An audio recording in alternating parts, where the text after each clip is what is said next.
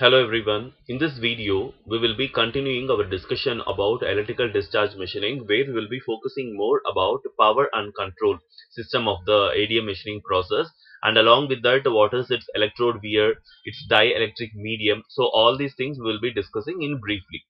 So we will just continue the mechanism from the previous video. So here exactly what happens means during the ionization process, as the electrons get accelerated, more positive ions and electrons would get generated due to collisions. So this cyclic process would increase the concentration of electrons and ions in the dielectric medium between the tool and the job at the spark gap. The concentration would be so high that the matter existing in the channel could be characterized as plasma. The electrical resistance of such plasma channel would be very less. Thus, all of a sudden, a large number of electrons will flow from tool to job and ions from job to tool. This is called avalanche motion of electrons. Such motion of electrons and ions can be visually seen as a spark. Thus, the electrical energy is dissipated as the thermal energy of the spark. The high-speed electrons then impinge on the job and ions on the tool. The kinetic energy of the electrons and the ions on impact with the surface of the tool and job respectively would be converted into the thermal energy or heat flux. Such intense localized heat flux leads to extreme, instantaneous confined rise in temperature which would be in excess of 10,000 degrees Celsius. Such localized extreme rise in temperature leads to material removal. Material removal occurs due to instant vaporization of the material as well as due to melting.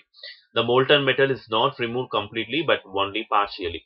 So this is about upon withdrawal of potential difference, a plasma channel collapses. This ultimately creates compression shock waves on both the electrode surface, particularly at high sparks on workpiece surface which are closest to the tool. This evacuates molten material and forms a crater around the site of the spark. The whole sequence of the operation occurs within few microseconds.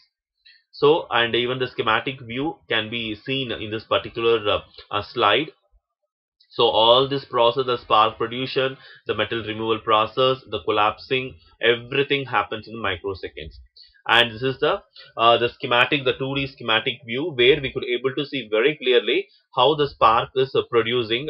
You can able to see this. There is a pump for the dielectric, like continuous pumping and supplying, and the filter we will be using because we will be recycling the same dielectric fluid, whatever we have just immersed in the dielectric tank. And this filter will exactly, it collects all the sediments, or we can call it as the ionic particles, and it will supply again back the pure dielectric fluid. And this is the servo control feed which is connected with the electrode tool.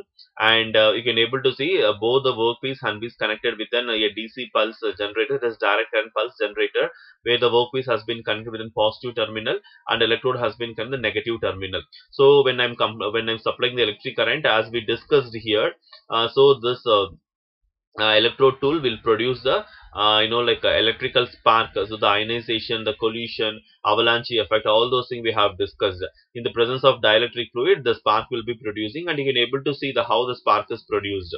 So a highly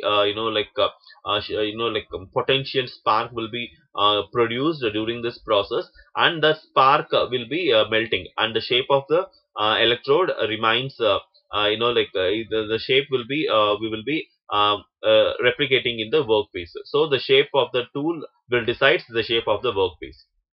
So thus, to summarize, the material removal in electrical discharge machining mainly occurs due to formation of shock waves as the plasma channel collapse owing to discontinuation of applied potential difference. Generally, the workpiece is made positive and the tool negative.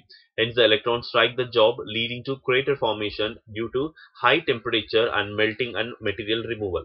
Similarly, the positive ions impinge on the tool, leading to tool wear. In electrical discharge machining, the generator is used to apply voltage pulses between the tool and job.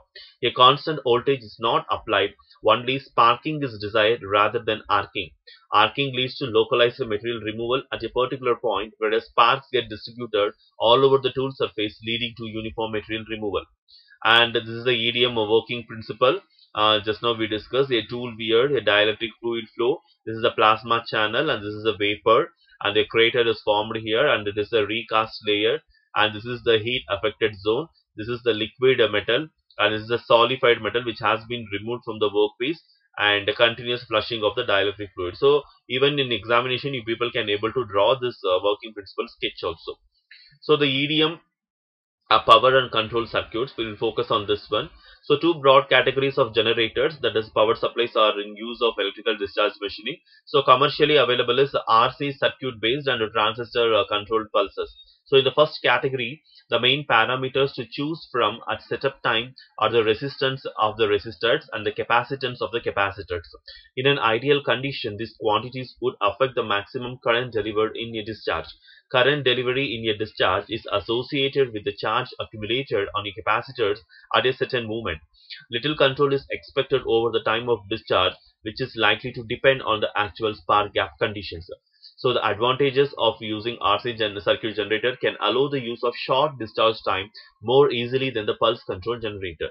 Also, the open circuit voltage, that is the voltage between the electrodes when dielectric is not broken, can be identified as steady state voltage of the RC circuit.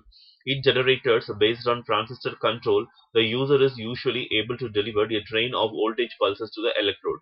Each pulse can be controlled in shape, for instance, quasi-rectangular. In particular, the time between two consecutive pulses and the duration of each pulse can be set. The amplitude of each pulse constitutes the open circuit voltage. Thus, maximum duration of discharge is equal to duration of a voltage pulse.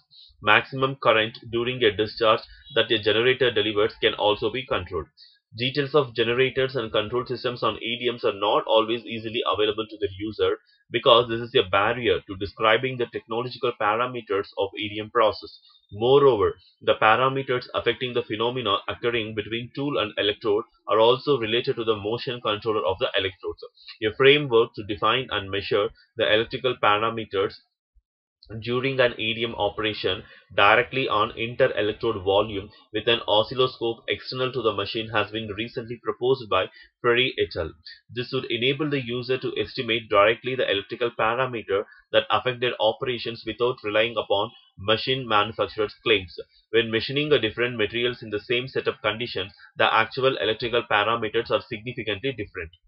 And this is the EDM power and control circuits. When using RC generators, the voltage pulses which is shown in the sketch are responsible for the material removal.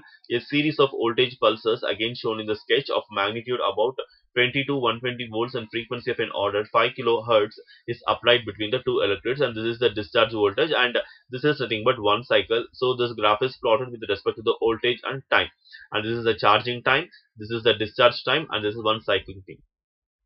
And EDM powered and control circuits, where we can able to see what is the on time, off time. So usually in the down time, in the down channel, amplitude will be calling as an on time, and the upper gap amplitude will be calling as an off time. This is again current versus time, and this is the peak current, and this is an average current. And EDM power and control circuits, even in the form of a graphical mode, we can able to see like in a on time, off time, one cycle, what is the ionization level, the breakdown voltage, the spark voltage, and ignition delay. So all those things, even the graphical view, we can able to see. This is generally happens. And next is about the spark energy and the peak current and the average current graph. That's also we can able to see. And next is about the charging time and also useful erosion time, the discharging time with respect to the voltage time and current time, we can able to see in this particular graph. Then moving to the next one, electrode material.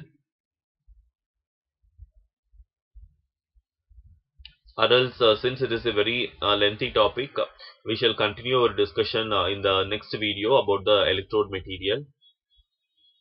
Since it takes more time to discuss, so along with the electrode material, we will even discuss about the dielectric medium and other things. Okay, thank you.